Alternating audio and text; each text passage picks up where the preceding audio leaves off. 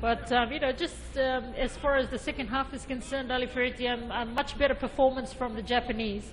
Yes, no, they've been, I think the coach has been analyzing the Canadian team in the first half, give them some thoughts and some areas to work on, I think they've just worked on the Canadians' weaknesses and trying to penetrate, running into space.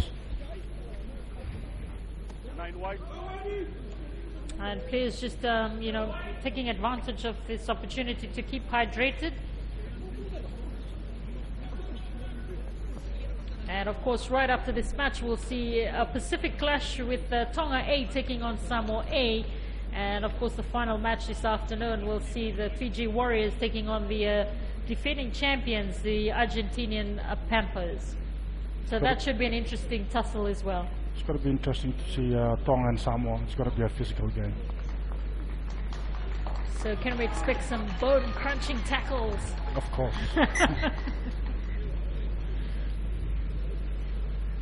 And Fiji, who have won this tournament 5 years in a row, that reign came to an end last year when the Argentinian Panthers were making their debut as well, took out the title for the first time last year.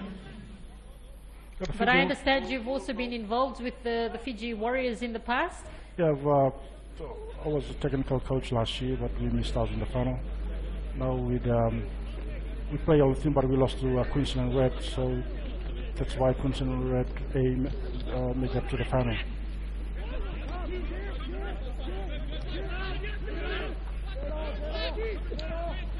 Almost lost the ball there, but handled it well. Ryuji Noguchi. Now he's on his own. Go Maeda taking them forward, the Japanese. Yonemura.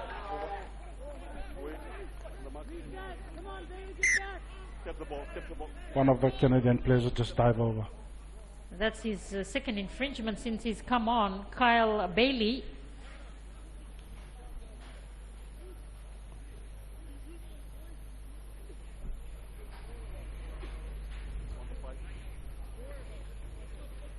Now they'll go for touch again and try that rolling more. They've scored for them that rolling more. Ryuji Noguchi. Oh, didn't go out. So mistake there from the Japanese.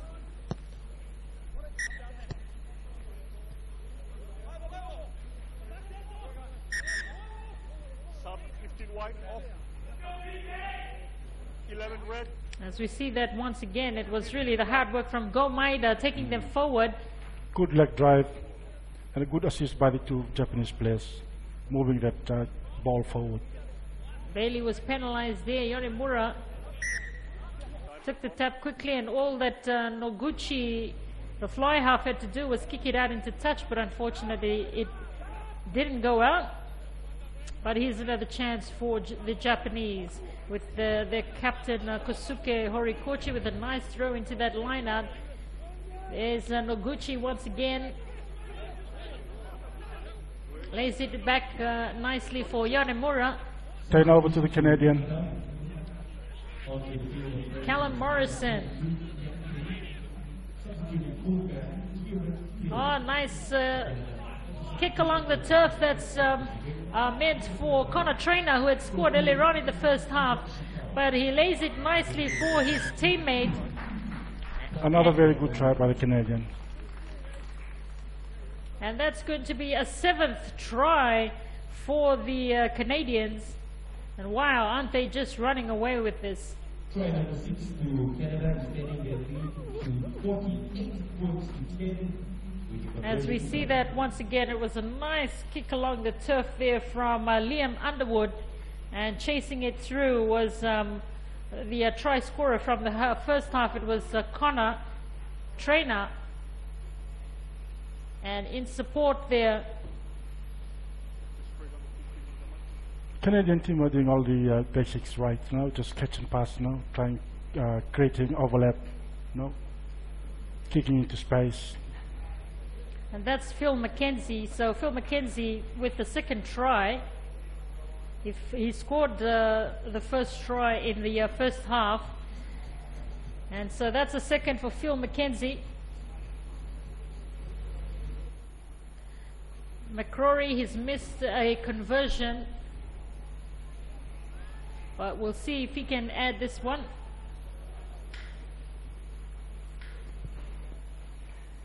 Looks good, and he raises the flags.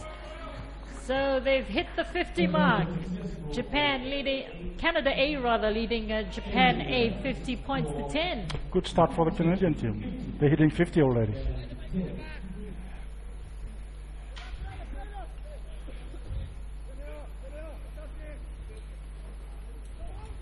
And ladies and gentlemen, the court toss is taking place for game number 2, which is scheduled for previous game. Ryuji Noguchi gets things underway again in the second half. And there's Bailey, the replacement player for the Canadians.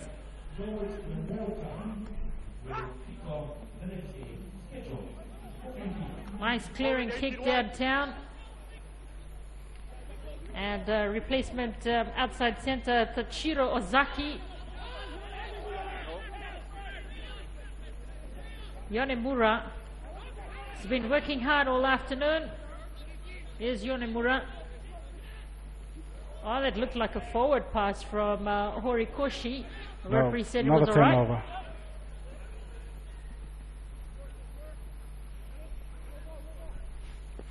Kick up ahead again from Phil McKenzie. He's already scored 2 tries. Is he going to go for his 3rd one?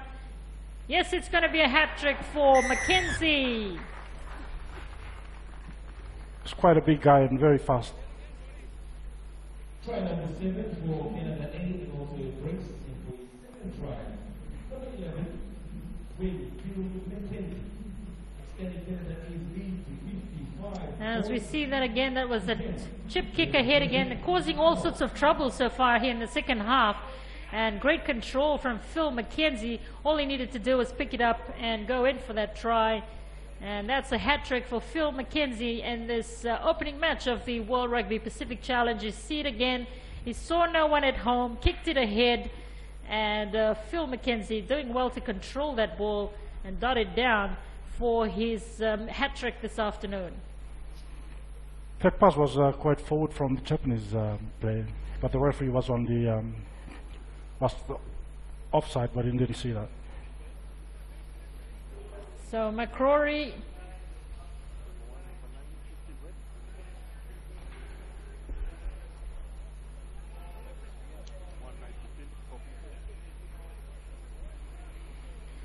oh, it fell over, so he's just picked it up, and that's not going to go anywhere over the crossbar. But there's a real one. Phil McKenzie has the time to laugh at it. Have you ever seen that? It's good to see our local referee out there as well. No, it's a very good experience for them refereeing those teams from overseas. No? So just as McCrory was going in for the kick, the ball fell over. So all he had to do was pick it up and try and convert it, but yep, it never went anywhere near the crossbar. They've been allowed 1 minute to kick that ball. When the time is over, within that 1 minute, you just can pick up the ball and drop kick or whatever you want to do.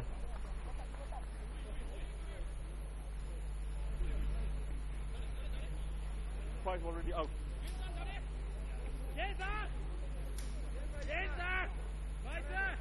Is it number 5 red? Yeah, 4, he's here, 5 already out.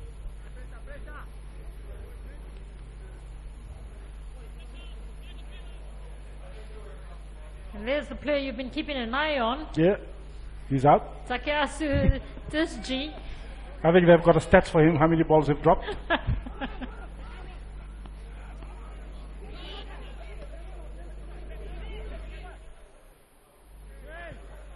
Wait here. Oh, well taken there from Ryuji Noguchi as they set it up, the Japanese. A kick downtown from Yuki Okada, and that's gone into touch. The Canadian backline defense, they was rushing up so early, giving no space to the Japanese team to move.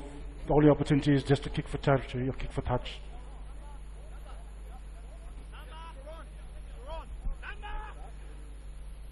So under pressure that time, the Japanese, all they had to do was to try and clear it.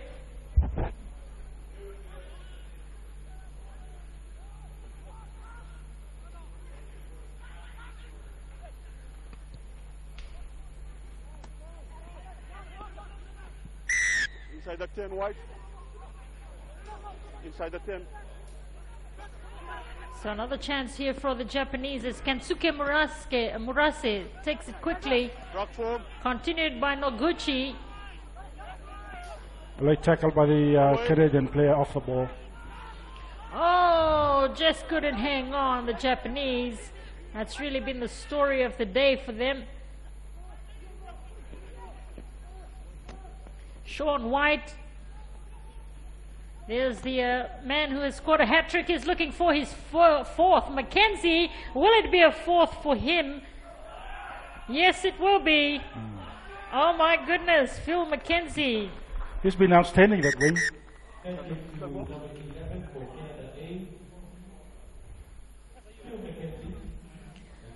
So a great individual effort again there from Phil Mackenzie.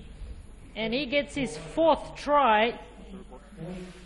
As we see it once again, it was a counter-attack there from the Canadians, really set up by Sean White. But look at Mackenzie, he cuts back in field and then goes back wide, beat another defender, 3 Japanese already, and he just had enough pace to get over that try line. And he will be the leading try scorer of this tournament, having scored 4 tries. There's Sean White, laid it nicely for him. And that's Sean Moonlight, who had passed it on to Mackenzie. Yes. And look at Mackenzie go. Wonderful try Wonderful there try from by number 11. Mackenzie. Japanese players have been seems missing a lot of one-on-one tackle. Oh, so that try has been disallowed. So it still remains at 55 points to 10. Oh, he was from the late tackle. So that try and so Phil Mackenzie doesn't get his fourth.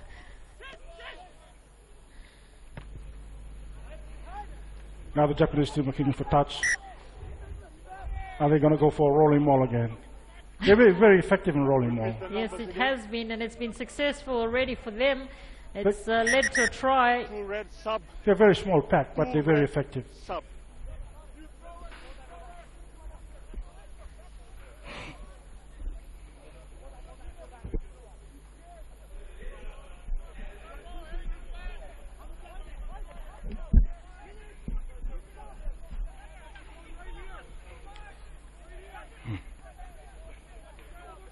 So reinforcements as well coming in here for the Japanese. Wait for the line out end.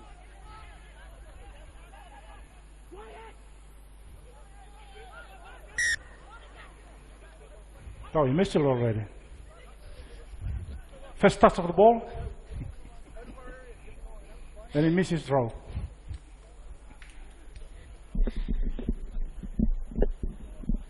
So unfortunate there for the Japanese. It was a good opportunity for them going forward.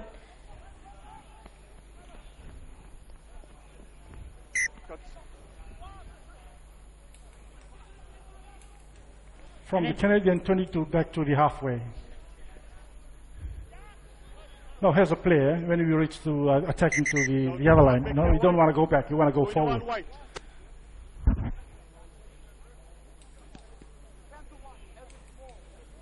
So wherever you are watching this live coverage of the World Rugby Pacific Challenge, we welcome you to our live broadcast in Fiji, in the Pacific, and right around the world.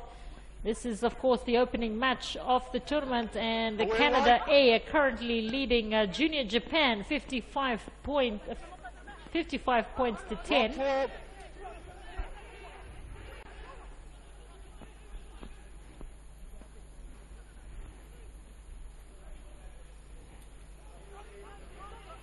Japanese teams will run onto the ball instead of just staying, stand and catch instead of just running to the pass. Now another turnover. They're working hard, the Japanese team, they're working hard. No? And this is still the opening match, so hopefully they will improve from here moving forward. And of course, with the tournament continuing on Saturday, that will be round 2. And next Wednesday will be round 3, with of course the finals on the 23rd. On the 23rd, of course, will be the final. Monday rather, will be the finals of the World Rugby Pacific Challenge. The Canadians, the debutants at this tournament, have made a great start here, leading Japan 55 points to 0. Crouch. Bind. Set. And just going back to World Rugby, you know, they've invested about 16 million pounds during the period of 2009 to 2012, and a further 19 million pounds between 2013 right through to 2016. And this is, of course, through development in and also high performance programs, as well as regional tournaments. So, you know, a lot of money being poured into this region, which will only help the standard of rugby. Yes. They've been giving us a lot of money, you know, in terms of development and this kind of tournament, you know.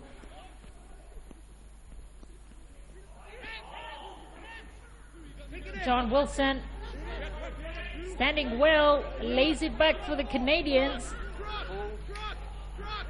Sean White spreads it quickly. There's Moonlight, who's already scored 2 tries in this match. Sean White changes direction, left Very it good line of behind. defense from the Japanese. Pat Kay left it behind, but Sean Johnson again, another pass that went loose and knocked forward by the Canadians. Bit scrappy though.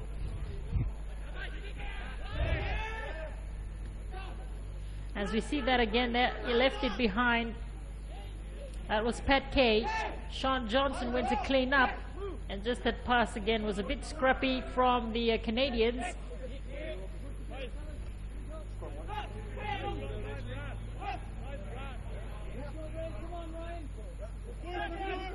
Have you been counting scrums? How many scrums for this game? Bind. Set. Lost count of the number of scrums. Good pressure by the Canadian. Oh, nice play now from the Japanese, but caught at the back there. Phil McKenzie coming up in defense. So he not only scores the tries, but he's great on defense as well, Phil McKenzie. A very good rush-up defense by the Canadian. Oh, they've lost it forward. That was Ryoma Kuhara. And out wide for the hooker. Oh, great work from the Canadians. And that's even Evan Olmsted with his second try. Hooker having a rest on the far side of the field. A kick pass from one of the Canadian backline. There you see it. Nice kick up ahead. Great vision as well. And how's that a catch from the hooker, Ray Barkwell, and pass across to Evan Olmsted for his second try in this match. Almost went over the hooker. Very good offload as well. So Ray Barkwell. That last pass to Olmsted for his second try.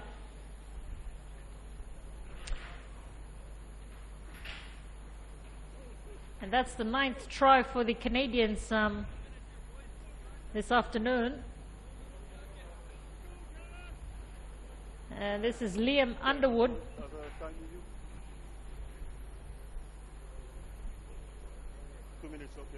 So change in the kicker. Of course, their halfback McCrory has been replaced. So stepping up is Liam Underwood. And he raises the flag. So it's 62 Canada A, Junior Japan 10.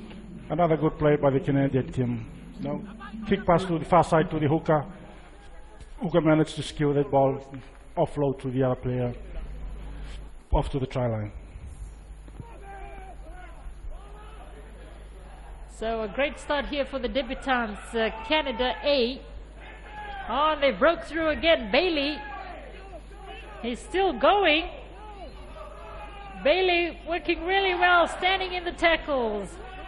Finally, they've brought him down, but the Canadians with momentum right through the legs there from John Moonlight.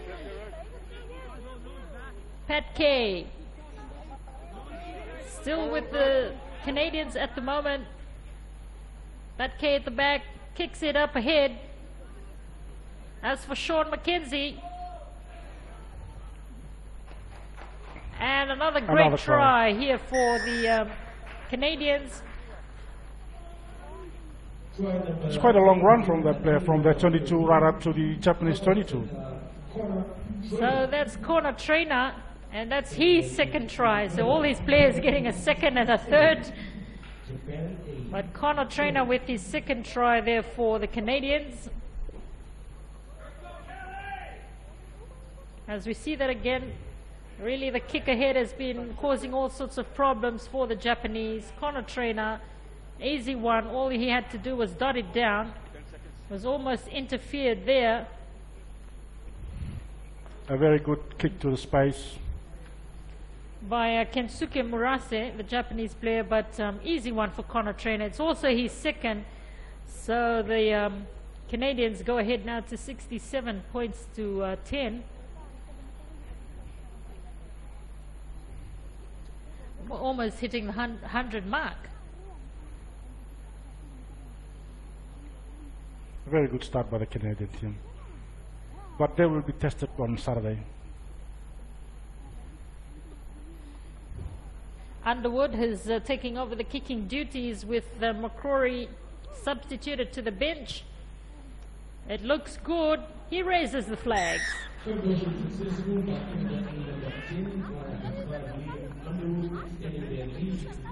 So it's now 69 points to 10 in favor of Canada A.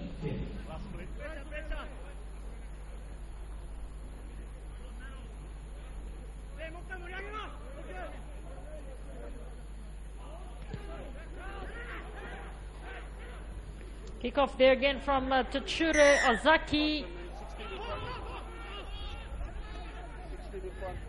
Running into his own men. That was Evan Olmsted, who's already scored 2 tries in this match.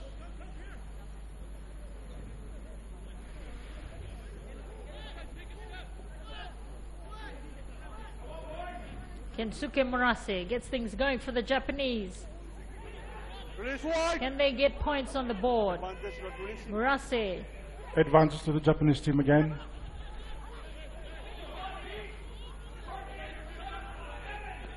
Good Great. recycle. Noguchi was also there. Taken in by Hiroto Kato. Playing advantage not releasing wide. Tackler. Canadian player not releasing the tackler on the ground. Now they're moving the ball wide. Away Rinpei not Sasaki. Very close to the Canadian try line now. Playing advantage Japanese not can sense an opportunity Away, wide. here. Oh, picked up nicely. And finally, it's going to be a try for the Japanese. That's Noguchi. He's been working hard all afternoon. And that's paid dividends for him. A very good individual play by the Japanese first 5.